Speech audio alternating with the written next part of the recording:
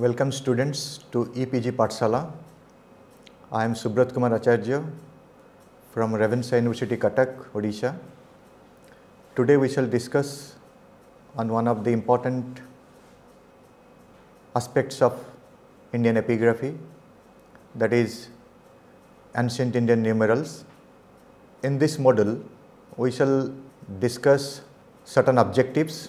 The main objective of this module is to get familiar with the numerous systems of notations known to the people living in the past. It is also important to focus on how and when the decimal system of notation that people across the world use today was invented in India, and the knowledge flowed out of it and transmitted to other countries in course of time. So we have two objectives in this module. First of all, we shall talk about the numerical system of notation. This is the earliest system of notation that was prevalent in India. This system of notation was used in early India, and this is evident from the inscriptions found from different parts of India, particularly from the time of Ashoka and onwards, Mauryan period onwards. Now in the Brahmi script, we find this notational system was prevalent, and starting from the time of Ashoka, almost continuously, most of the ruling dynasties or ruling families of India, like the Satavahanas, the Kushanas, the Guptas and others, they continued this system. So the prevalent practice in early India was the numerical system of notation, and it is a very peculiar method of notation that was known to the Indians. And prior to the commencement or prior to the practice of decimal place value notation, this particular system was prevalent throughout India, and this is known as the numerical system of notation. And in this numerical system, the first three numerals are expressed by 1, 2 and 3 horizontal strokes. From 4 to 9, there are special symbols. There is also a distinct figure for each of the orders of numbers, such as 10 and its multiple up to 90, as has also separate signs for 100, for 1000. Thus there are 20 basic signs. First three numbers are there, then 4 to 9 there are special symbols, 10 and its multiples there are special symbols up to 90, and there is also a separate sign for 100 and 1000. All total there are 20 basic signs, and the intermediate units are expressed by simply adding their signs. The Ashokan rock edicts furnish the earliest evidence of the use of numerical symbol. Minor rock edicts found from Rampurba, Gurjara, Siddhapur, Eragudi, and at many places we find the figure 256 or 256 that is mentioned in the Ashokan rock edicts. Now after the Ashokan rock edicts, in the inscriptions of the Satavahanas and Kushanas, we also find at number of places the use of this numerical system of notation. Particularly in the Nanghat cave inscription, we find there are a number of examples where the numerical system of notation was used. Similarly, in the Kushana inscriptions, we find the use of the system of notation. It is also found in the coins and inscriptions of the Western Kshatrapas who were ruling in Gujarat region, and the highest number expressed is 70,000 in one of the inscriptions of the Satavahanas, and this is known from the Nanghat inscription of Nayanika, who was the queen of Satakarni first. Now, so far as the system of notation is concerned, you can see very well in this slide. 1 is expressed by a single horizontal stroke, 2 is expressed by 2 horizontal strokes, 3 is expressed by 3 horizontal strokes. From 4 to 9 you find separate symbols. 4 is having a cross with a top stroke above, 5 is a vertical with a slanting stroke on the right side, 6 is the sign as mentioned, as specified here, 7 is also a left facing curve, 8 is a right facing curve, and 9 is also a left facing curve. Similarly, from 10 to 90, we have at least 9 symbols, and the 9 symbols are the multiples, 10 and its multiples. 10 is expressed by a circle with 2 strokes, 20 is almost a circle. Similarly, 30, 40, 50, 60, 70, 80 and 90 are denoted by separate symbols. Here you can see the figure of 90 and 80 and 90. 80 is a circle and a vertical. It is expressed by a circle and a vertical. 90 is having a cross mark inside a circle. Similarly, there are separate signs or symbols for 100 and 1000. So, all total if you count, so there are 20 symbols in this numerical system of notation, and these are the symbols again made in the first row. You can find 9 symbols, and in the second row you can find again 9 symbols, and in the third row you can find a symbol for 100 and a symbol for 1000. Here you can find that how 200 is expressed. Now 200 is expressed by adding a stroke to the right of the symbol for 100. Similarly, 500 is expressed by adding the symbol of 5 to the right of the symbol 100, and the two symbols 100 and 5, they are connected by a separate stroke.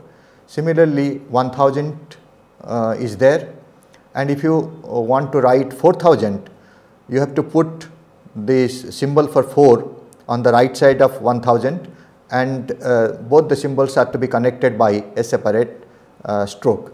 Similarly, 70,000, here you can see the figure 70,000 that is expressed.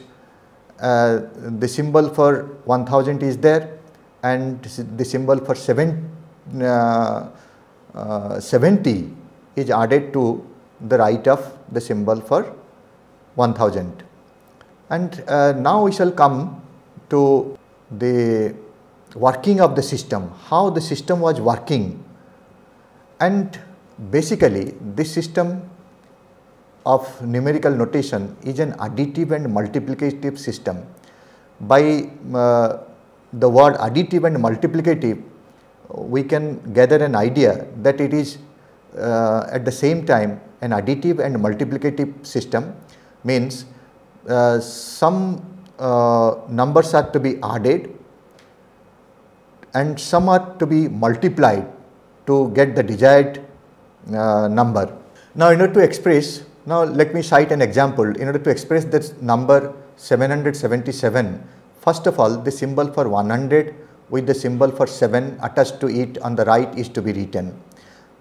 Then the symbol for 70 is to be inscribed, and finally the symbol for 70 is to be placed. So, first of all we have to write 100, and it is to be added with the symbol for 7 to express 700. So, here 100 is multiplied with 7 to express 700. Then the symbol for 70 will be inscribed, and finally a separate symbol for 7 is to be placed to its right. Now, the symbol for 700 is in fact expressed in a multiplicative manner, because 100 is multiplied with 7, 100 into 7 is equal to 700, while the other two symbols such as 70 and 7 are added to get the required number. Now, this is an indigenous system that was practiced by the ancient people of India, but there is a controversy regarding the origin of the system. Some scholars, they say that it was invented outside India and it was brought to India by some ancient people, but some other scholars say that it was originated in India, and there is a lot of debate among the scholars throughout the latter part of 19th century and throughout 20th century, but it appears that the system was originated in India. Now, if you look back to this debate, Prinsep was probably the first to believe that the numerical symbols derived from the characters for the initial letter of the Sanskrit word for each number. It was Bhagwan Lal Indraji who in the year 1877 advanced another theory that rests on the assumption that all the numerical symbols excepting the first three were denoted by either letters or group of letters. So Bhagwan Lal Indraji for the first time opined that possibly the numerical systems, the numerical symbols, they denoted some letters or some syllables. Now there is another group of scholars who opine that the system originated in some foreign countries like Egypt or Babylon, and then it was transmitted to India, and the proponents of this foreign origin system were mainly Cunningham and E.C. Bailey. Alexander Cunningham inclined to believe that the Brahmi symbols from 5 to 9 resemble the Aryano-Pali or Kharosthi letters for initial symbols of the words for each number, but this superficial resemblance Lockback rejected. E.C. Bailey opined that the Brahmi numerical system was derived from various sources like Phoenician, Egyptian, Bactrian, and possibly from cuneiform. So E.C. Bailey is of the opinion that the numerical system of notation in Brahmi was derived from different sources like Phoenicians, Egyptians, Bactrians, and also from cuneiform.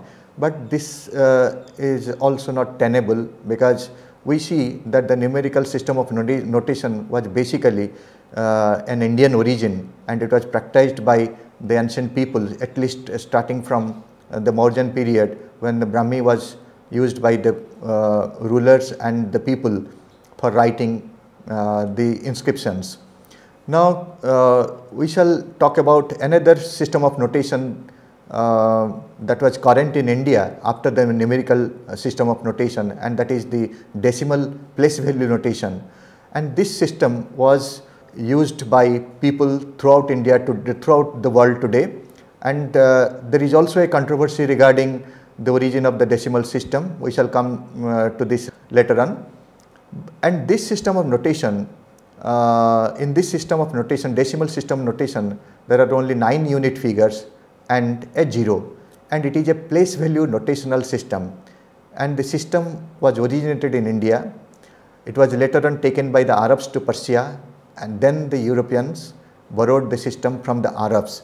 Hence it is often called as Hindu-Arabic or Indo-Arabic numerals. The Indian astronomers and mathematicians used this system in their works.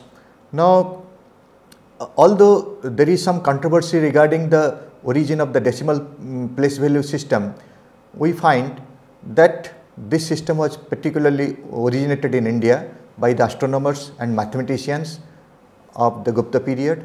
Now Vidya-mitra in his Panchasiddhantika uses this system. For the first time we come across the use of this system in Vidya-mitra's work Panchasiddhantika, and the work was composed at Ujjayini in the year in Saka era 427 or 505 Common Era. Later on it was also used by Bhaskara in his commentary on Arjabhatyam.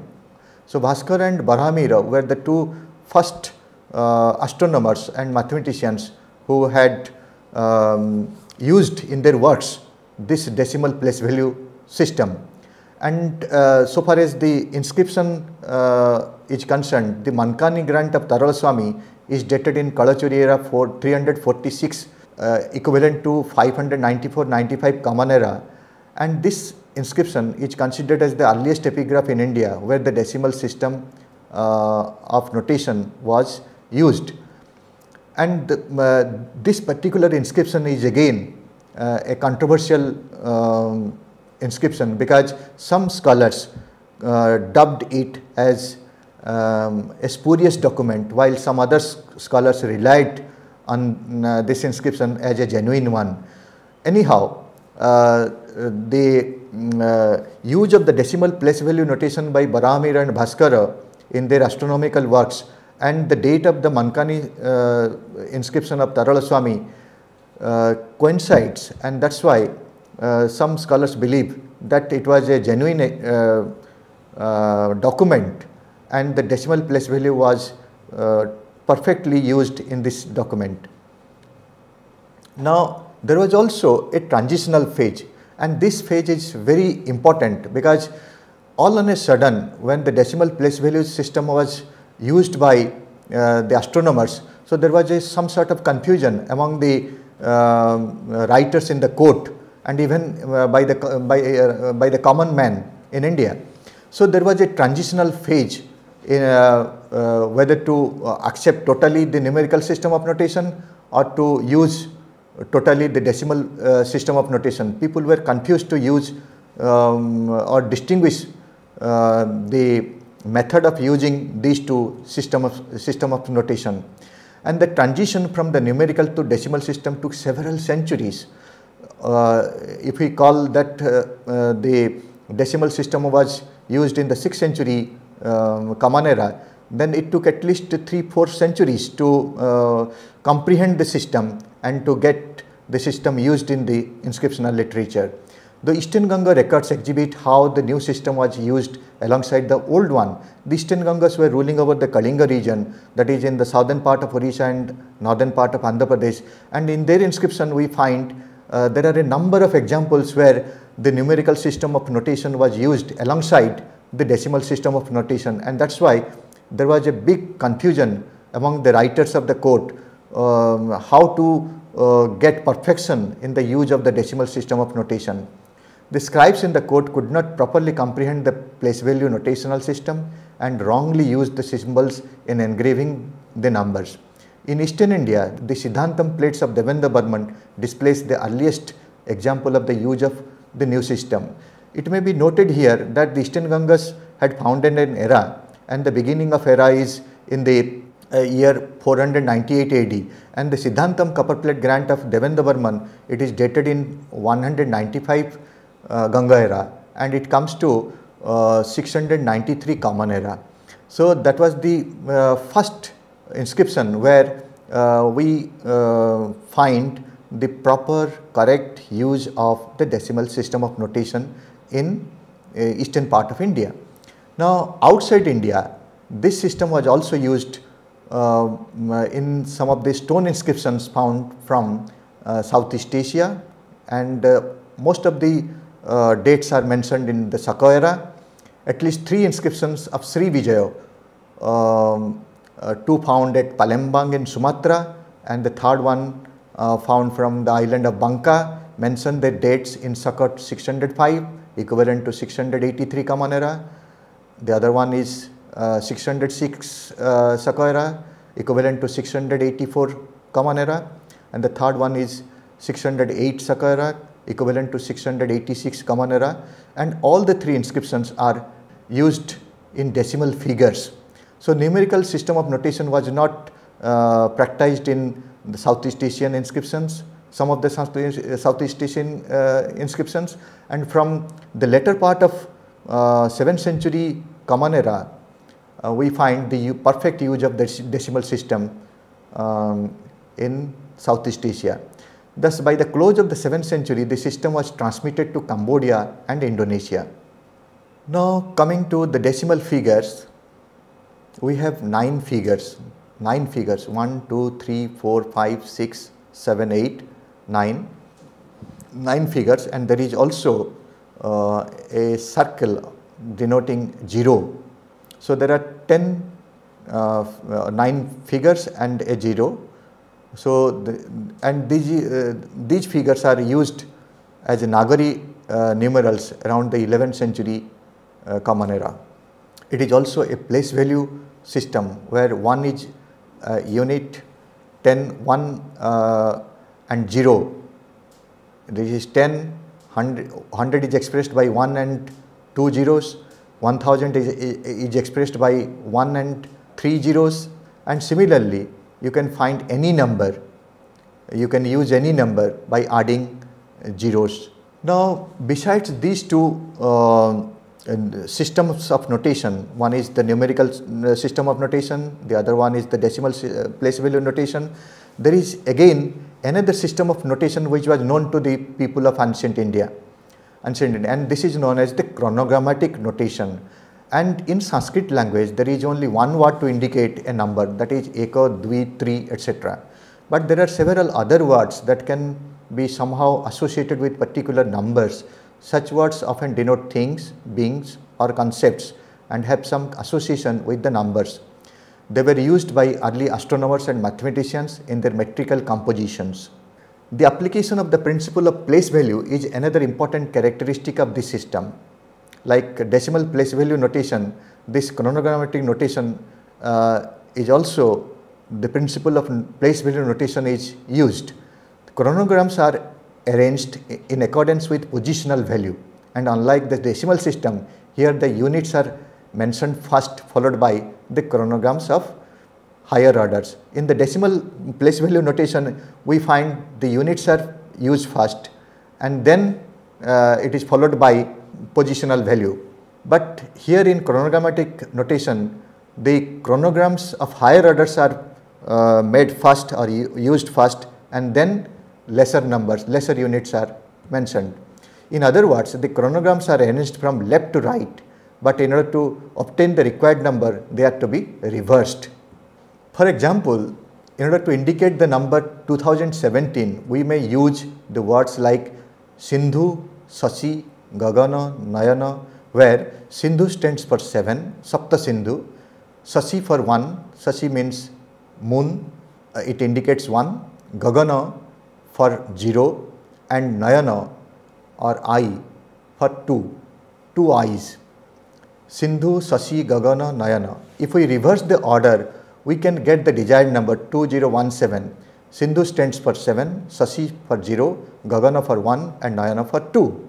And these can be reversed from, you can start from 2, Nayana, Gagana, Sashi and Sindhu. That's why you can say 2107, and this particular system is known as Ankanam Bamota Gati, or it is to be moved from right to left. 2107. If you reverse the order, then you can get the number 2017. Use of chronogrammatic system.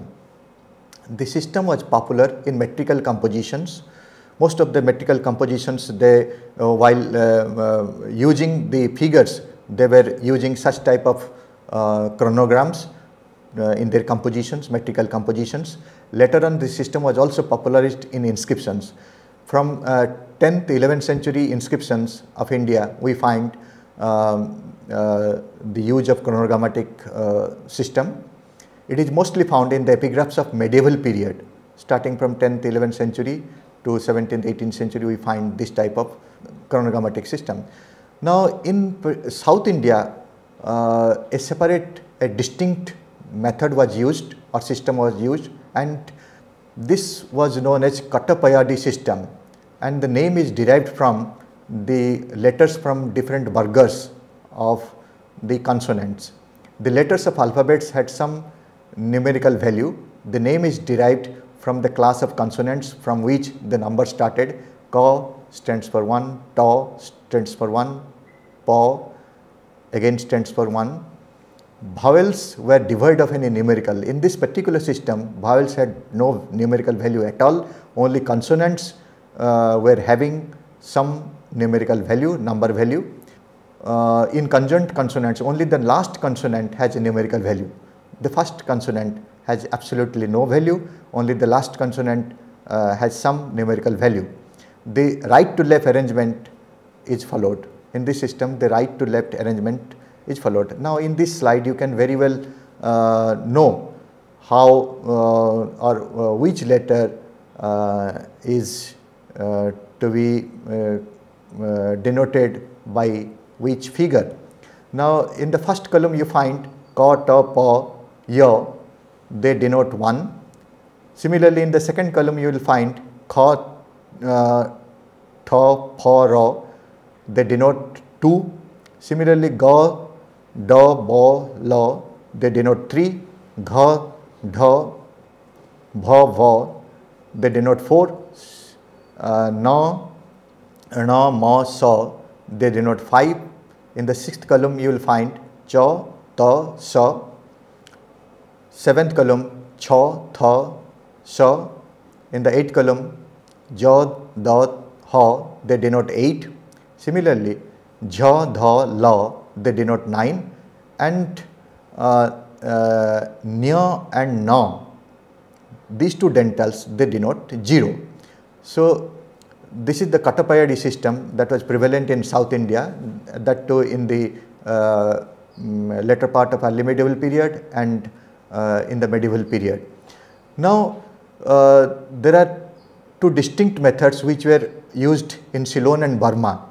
In manuscript writings of Ceylon, we find another system that is a very peculiar system that was practiced in Ceylon, and in Ceylonese manuscripts another method of numeration was used, which was very much akin to Kattapayadi system. According to this system, ka, ka, ki, ku, etc. and had the value respectively of 1 to 16. Now here you can find one letter, one consonant is added with some medials, and all total there are 16 such medials which were added to the consonant, and they actually represent 1 to 16. And similarly, the other 33 consonants with 16 akharas, each were similarly numbered continuously up to 544. That is the last figure of the manuscript pagination. And similarly, when the manuscript exceeds 544, then you will find again the repetition would be there. The numbers beyond 544 were expressed by beginning again as 2 ka, 2 ka, 2 ki, etc. and so on. These are the 34 letters, class of letters: ka, kha, ga, gha, wa, cha, cha, ja, ja, nya, ta, tha, da, dha, na, ta, tha, da, dha, na, pa, pha, ba, bha, ma, la, ya, ra, la, la, sa, sa, sa, ha, kya. These are the 34 letters which are used in Ceylonese manuscript. The above 34 letters have 16 numbers each with the application of medials, and they denote certain numbers. They could be consecutively numbered up to 544, 34 into 16, it comes to 544.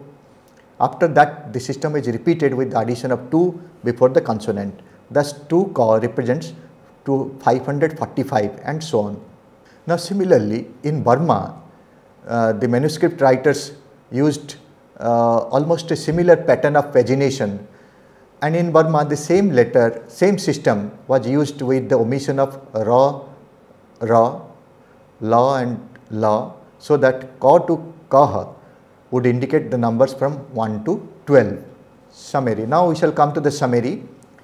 Thus the Ashokan edicts furnish the earliest evidence of the use of some notational system in India, and as we have discussed that the Minor Rock Edict 1 gives an idea about the use of Brahmi numerical notation. 256 is the number which is mentioned in the Minor Rock Edicts of Ashoka.